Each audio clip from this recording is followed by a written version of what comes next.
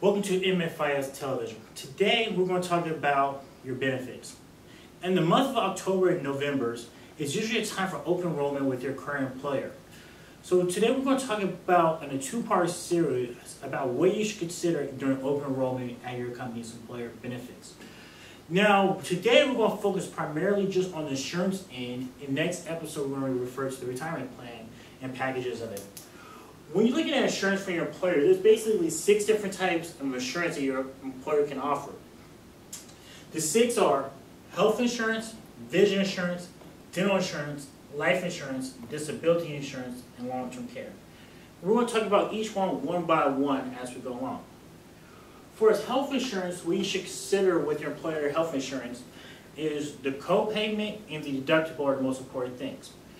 The co-pay is how much would it cost me if I go to the doctor? Now, it could be range from $10 up to $50 on your average when you go for a doctor visit with your copay. The second thing you should look at is, what is my deductible if I ever have to go to the hospital, not just go for a regular doctor visit? Is it between $1,000 or $5,000? Is it $500 or $5,000? The reason that is just in case something does happen, how much can you afford to pay your deductible? Now, the rule of thumb is this. If you don't have enough money to cover the deductible, if it's higher, you should lower your deductible premiums. Now, if that happens, your monthly premium on your health insurance is going to be less as you have a higher deductible. So the more deductible you have, the less is your monthly premiums that you're paying for your health insurance. And then the third thing you should find out is how much does it actually cover? Now, most often, more and more health insurance companies are doing co-pays, which means you will have to still come out $30 to $40 until you hit a maximum limit, even though they do cover it. So, for instance, your bill might be $10,000 because your son broke his arm and he went to the emergency room. And your job, you're supposed to cover 30%. Now, you'll pay the $3,000 while your insurance company covers $7,000. That is your co-payment. The second type of insurance is vision insurance. Does your company provide vision insurance? If you're a person that wears glasses or wears contacts, it might be helpful to find out if your company provides vision insurance. And usually vision insurance is real affordable if you don't have it with your employer. The third type of insurance is dental insurance.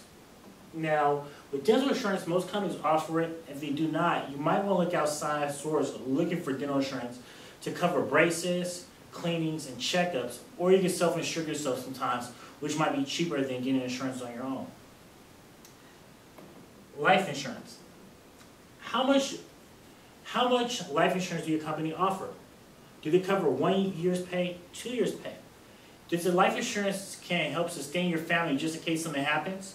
Or does it cover the mortgage if you ever do pass away and the mortgage need to be paid?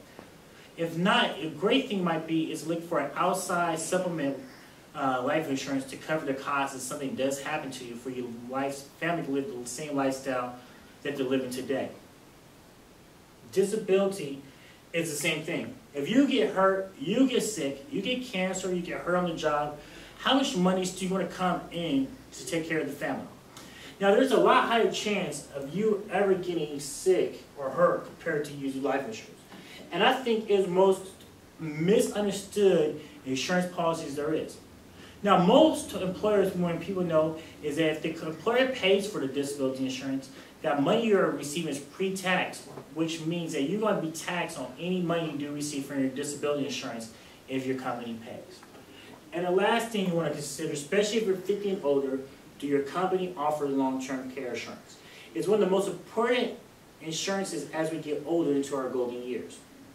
Once again, these are the 6 benefits that you should consider when you're doing your employer retirement plan. Now, if you guys have any questions or answers or comments, please give us a call at 510-229-7608, or you can reach us on LinkedIn, Facebook, or on our email, MFISTV@gmail.com. Good night.